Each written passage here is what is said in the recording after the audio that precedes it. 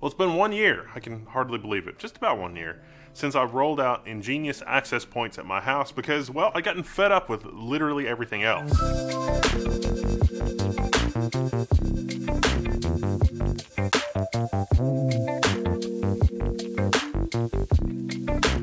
Now, admittedly, my home use is probably like your business use. I've got 3 access points and 3 PoE switches, a whole bunch of device, a whole bunch of PoE telephones and connectivity. I'm never really unplugged. And all of it, I rolled everything out as EnGenius. And it's because I've been frustrated with other solutions in the market. And there's a lot of gee whiz features. I mean, it's really cool if you have augmented reality, but it's not really cool if you have to install a new firmware every other week and devices drop mysteriously. I mean, I've got a bunch of wired devices. I prefer a wired connection, but, you know, Wi-Fi 6E.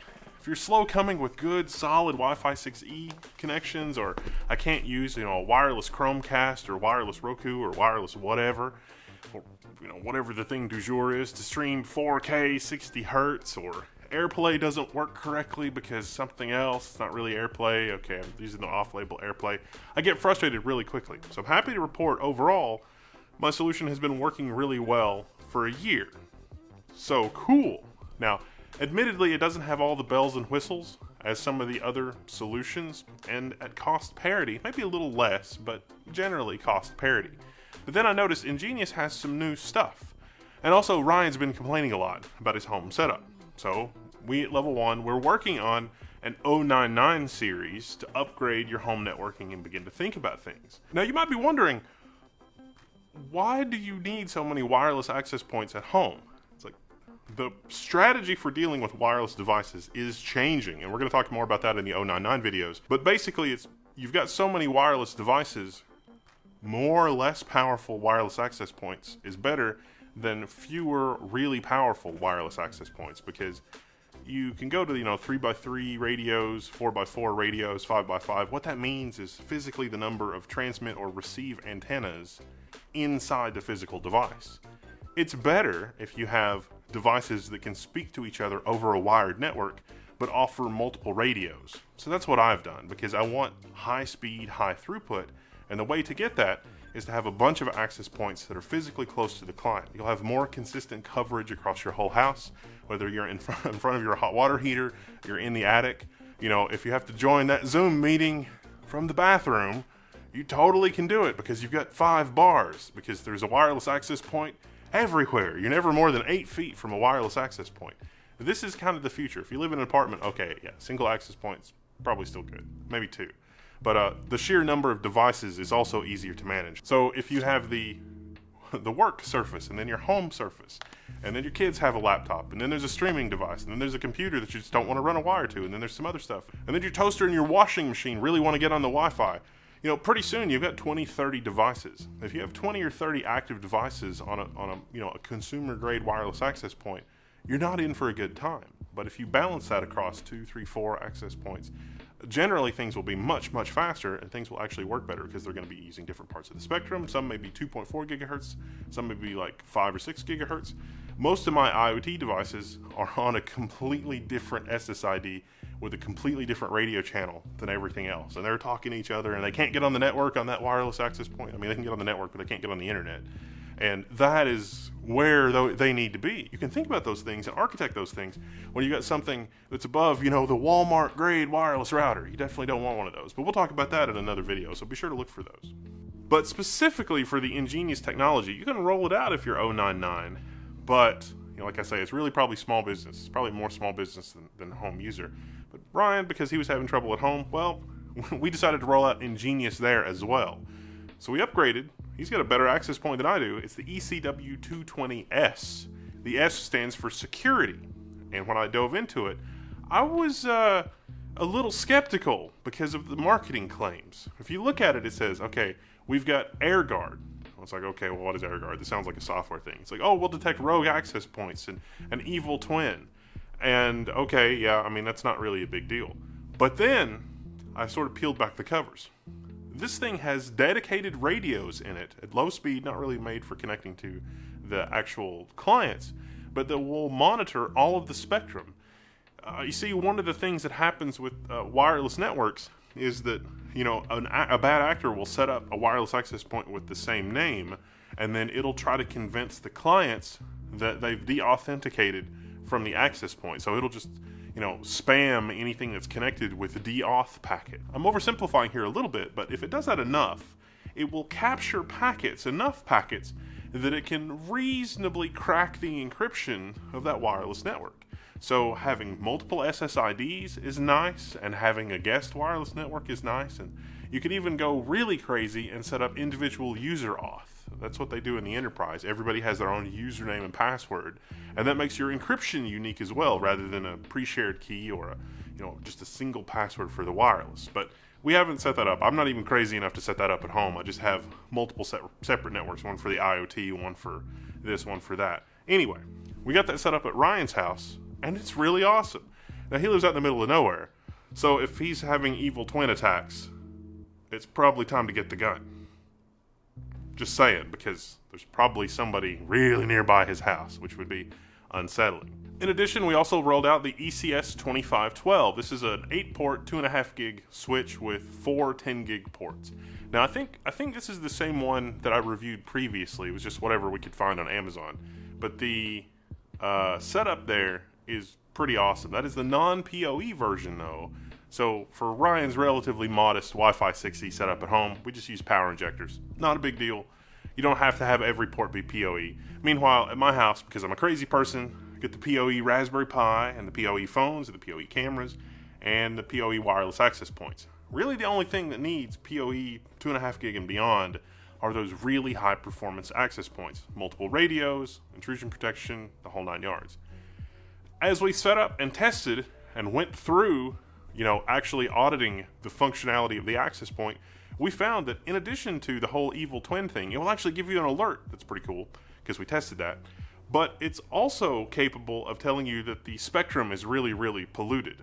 So 2.4 gigahertz, for example, is basically unusable in some places because we might have some other equipment that's using all the 2.4 gigahertz spectrum, and you'd never know that. You just have weird, flaky behavior from older clients that can only do 2.4 gigahertz. Now, modern Wi-Fi, 5 gigahertz and even 6 gigahertz for like the very newest revision of wireless access. I haven't tested the 6 gigahertz aspect of that. Some people are using it for a backhaul for a wireless mesh network kind of thing.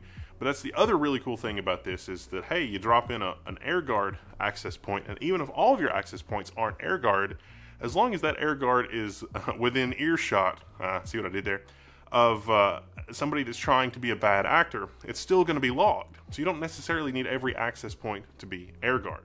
Now there's two downsides, or two things, two caveat emptor things that you should be aware of. One is that this access point uses security monitoring in the cloud.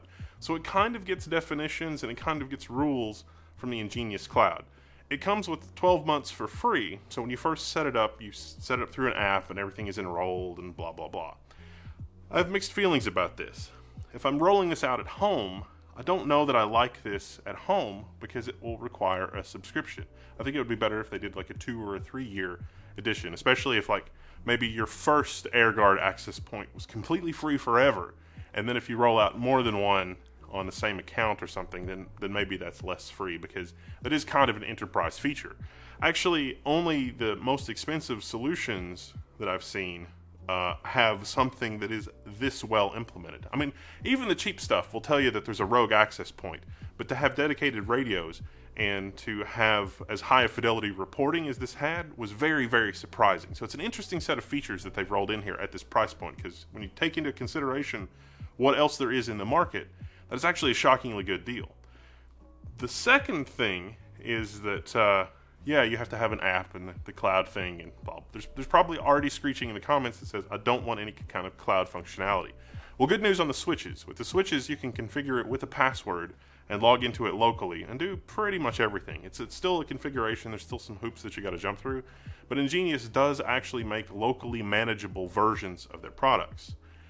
So if it's not for home and it's for a business installation, like if I were setting this up for somebody, I would probably actually like this, and it probably doesn't really bother me that there's a subscription, which it sounds kind of heretical, but for what it does, you actually get a pretty good value for what it brings. Now, the pricing equation and some of the complexity stuff might change in the future, and I might change my mind. But more and more, you know, when you want that Cisco Meraki feature set, they are not bashful about charging you. And that's really, really unfortunate. But at the same time, we need to elevate the state of the art in competing companies, so we don't have something quite as egregious as Meraki, because I think Meraki's stuff is kind of egregious for what it is. So it's kind of a darned if you do, darned if you don't. For me at home, it's been over a year. I'm not paying any subscription fees. I'm not really using any super advanced features that would warrant me paying for something else. It would be nice if EnGenius considered offering like a prosumer tier, because I might consider paying something like $10 a year, and me paying $10 a year is better than me paying $0 a year. Whereas like if you run a university and someone on campus is trying to steal your students' info with, you know, an evil twin attack or some other kind of wireless thing that they need to be diligent for, this is a really good low-cost solution for deployments like that compared with the alternatives in the market. There's not really a lot of competition, so this actually is a good product for that feature set for those people. If you are not wanting any kind of a subscription, you want to buy the hardware and just, you know, have it. EnGenius does actually have some options for you, but that's maybe something that I could look at in a different video. And I don't want to overemphasize the whole subscription thing. So, you know, with Meraki, it completely stops working in a year. It's like, oh, you haven't paid? Blech. Which seems a little bit like being held hostage. This doesn't do that. It'll at least still keep working. You just might not get the advanced security features and some of the other stuff. So, I don't know. It'd be nice if there was a model where you could pay for it up front, but I have a feeling that ship has sailed. In terms of the other features, the hardware features, and how good the radios are, and how good the clients connect, and even like, so the wireless network cards in these Surfaces, it's kind of an open secret. Like Microsoft really tried to optimize for power usage. Everything in here wants to use a crazy amount of power. As a result, the wireless cards in these Surfaces are terrible compared to what could be in there. It works great with the EnGenius wireless access point, which is not something that I can say they work consistently with other access points that I've tried. They'll tend to want to roam from access point to access point, or they'll say they're connected, but they're not actually connected, or weirdly, like the MAC address gets scrambled. I've had none of that weird stuff with this solution, and if you've experienced that weird stuff, you know exactly what I'm talking about.